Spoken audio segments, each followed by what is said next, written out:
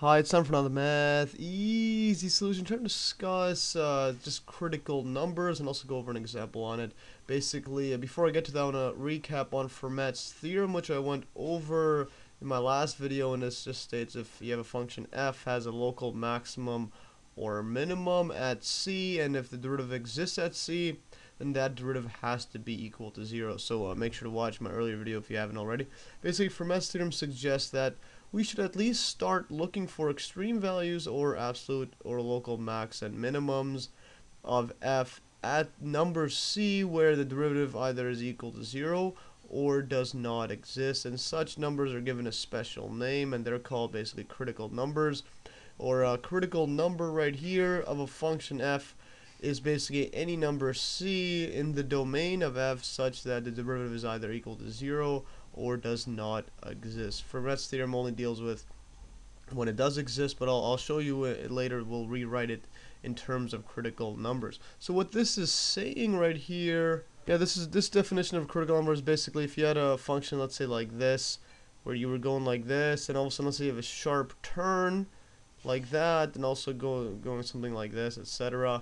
So then in this case here, we're gonna have, since this one, the derivative does not exist right here, like I showed, if this for absolute values or anything, a sharp turn right here, the derivative on the right side is going to be different from the left side. As you can see, it's different right here. The slopes, it's going to go, this one's going up, this one's going down right here. So then at this point, let's call this C1, and also at this point right here where there is where the derivative is going to be 0 in this case. The derivative at this point is 0, so C2. And also this point right here is going to be, well, let's call this C3. Yeah, this is C3. And in this case, C1, C2, C3 are all critical numbers. And that's because in this case right here, the derivative is equal to 0. This one derivative is equal to 0. And in this case right here, at this point, this derivative f prime at C1 is basically does not exist. Let's go D and E. So it does not exist. So now, yeah, we could actually rewrite Fermat's theorem, because remember Fermat's theorem is stating that if there's a local max or minimum, in this case local max, local minimum, and they're given that there's a derivative exists, and the derivative has to be 0, that's this. But if we rewrite it in terms of critical numbers, we can write if f has a local max or min at c, so this is a local max or minimum, all three of these are, then c is a critical number right here, so we don't need to stick with the derivative equal to 0. And because the critical number deals with both this case and these when this is 0, the derivative, as opposed to the conventional theorem, just as only when it's 0.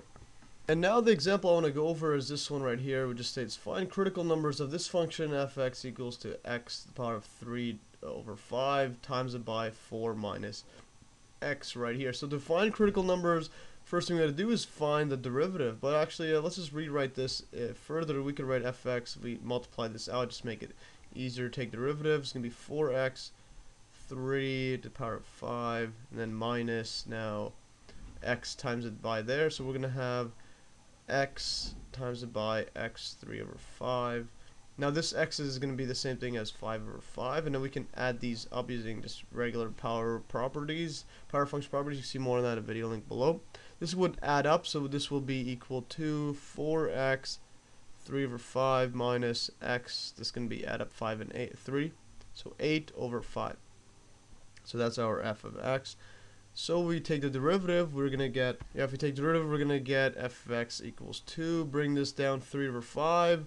So 3 times 4 is 12, divided by 5, just multiply that out. And then this is going to be now using power rule for derivatives, minus this by 1, or 5 over 5. That's going to be negative 2 to the power of, divided by 5. And then minus now, bring this down, 8 over 5, x 3 over 5. So we just subtract that below. So now we get this one. Now to get the derivative, to get the critical numbers, we have to set this equal to 0. But in fact, before we get that, we can see directly from this. We just rewrite this a bit neater. This will be 12 over 5, and I'll bring this down. That's a negative power, so negative. Now it's going to be 2 over 5 right here. So divided by x to the power 2 over 5 minus now 8 over 5 x 3 over 5. And the reason I wrote this down is because from this now, because remember you can't divide by 0, so then this part can't equal to 0. So in this case, only way that's equal to 0 is if x equals 0. So basically, the derivative does not exist right here. I'll write d and e does not exist when x is equal to 0. So basically, we have one critical number right here. So now to find the other ones, or other one, we just have to make this derivative equal to 0. So we get f prime of x equal to 0. This would equal 12 over 5x 2 over 5. And then minus 8 over 5x 3 over 5. So now to do this, what we could do is multiply both sides by this denominator here to get rid of this x to the power of 2 over 5. So we multiplied both sides. And the right side, the left side is going to be just 0. So times it by 5x 2 over 5, just to cancel everything out. So then this one here, even if we multiply, is going to be 0. So we're going to be left with 0 is equal to, this bottom is going to cancel. So 12 minus now this is going to be 5 over 5 is going to cancel. So we're going to have an 8 right here. And also we're going to have x 3 over 5 times it by x 2 over 5. Remember, they just add up. So we're going to be left with 0 equals 12 minus 8x. And then this is going to be 3 over 5 plus 2 over 5. That's going to be 5 over 5 or just x. So we just stick this, leave it with this, rearrange and solve for x. We get x is equal to, bring this over to this side and subtract. And then divide by 8. 12 over 8. This just equals to divided by 4 on both sides, 3 over 2. So we have a critical numbers of, so there's our critical number. So because we know that f prime of 3 over 2 equals 0.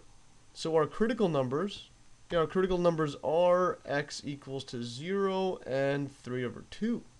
And here, if you were to basically graph out this function here, as you can see, this does make sense. 3 over 2 is going to be 1.5. That's over here. And as you see, there is a horizontal tangent right here, or the derivative is equal to 0.